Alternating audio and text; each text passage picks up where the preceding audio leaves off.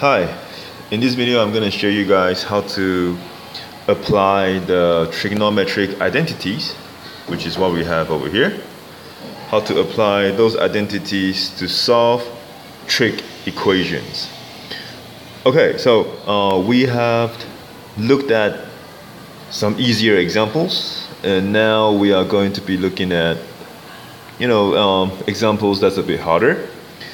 So here we are supposed to solve this sine of 2x is equal to sine x without using a GDC, okay, without using a graphing calculator. So, and our value of x, the value of x should be between 0 to 360 degrees. Okay, so let's see how do we approach this problem. So here, sine 2x, I could use this, the first identity, the first double angle identity. I can convert that to 2 sine x cos x. So I'm changing the left hand side, my right hand side stays the same, right? Because that's one of my double angle identity. I'm just going to plug it in right away. Now what I can do is some of you guys might be thinking about dividing both sides by sine x. So I will get sine x and sine x cancels out. I'll get 2 cosine x is equal to 1. Right? However, we cannot do this. We cannot do this. Why? Because so let me just undo all this. Let me just undo all of it. I cannot do that because my sine x could be 0, right? I cannot do this. I'm going to write this in red. Divide sine x. I can't. Because my sine x could be 0, right? If it's 0, then I have something over 0, then I have undefined. So I cannot do that, right? So just to prevent messy things from happening, what I'm going to do is I'm going to move this to the other side. Let me just make sure that you guys get this. I cannot, all right? I can't do that. So instead of dividing both sides, I'm going to move everything to the left. So I'll have 2 sine x cos x minus sine x is equal to 0. Alright, so instead of dividing, I'm going to move everything to one side, and now you can see that I can factor this sine x out. Right, I can factor the sine x out. So I'm going to do that, sine x. If I factor the sine x out, I'll have 2 cosine x minus 1 is equal to 0. Right? And then, so now is a lot easier. So it's either my sine x is equal to 0 or my 2 cos x minus 1 is equal to 0. So it's either this is equal to 0 or this whole chunk is equal to 0, right? Okay. All right. So sine x is equal to 0. So my x is equal to my x could be,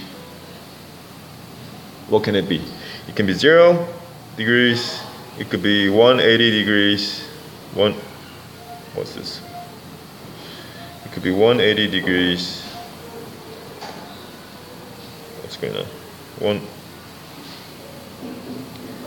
180 degrees, it could be 360 degrees, right? Because for my sine x, I'm looking at the y coordinate. So it could be 0 degrees, 180 degrees, and 360 degrees. Now, for 2 cos x minus 1 is equal to 0, 2 cos x is equal to 1. So cosine x is equal to half. So cosine x, I'm talking about my x coordinate. So think about your unit circle. Cosine x is equal to half.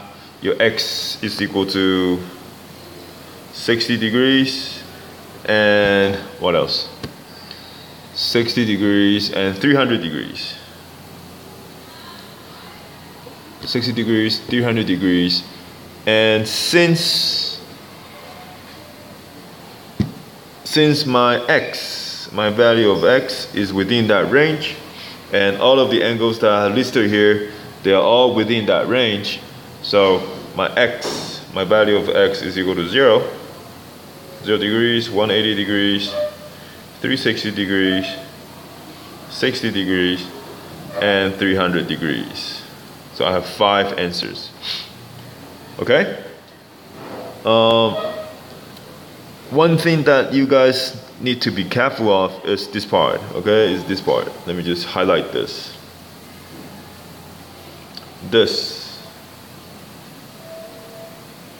Okay, so let's try to approach the problem by doing that. So if I do that, then you see, okay, I'm gonna use red since we're not supposed to do that. I'm gonna do red.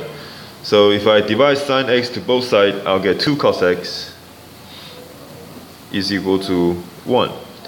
And I will only have 2 cos x is equal to half, so which means my x is equal to 60 and 300. Right?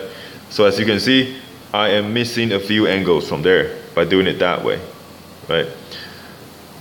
I hope you guys understood why we can't do this. It is just because my sine x could be 0, and if my sine x is 0, 0, if this becomes 0, then the whole thing becomes undefined, right? So that doesn't make sense, right? So I can't do that. All right. Okay. I will show you guys another example in the next video. It will be about proving, and I'll see you guys later. Bye.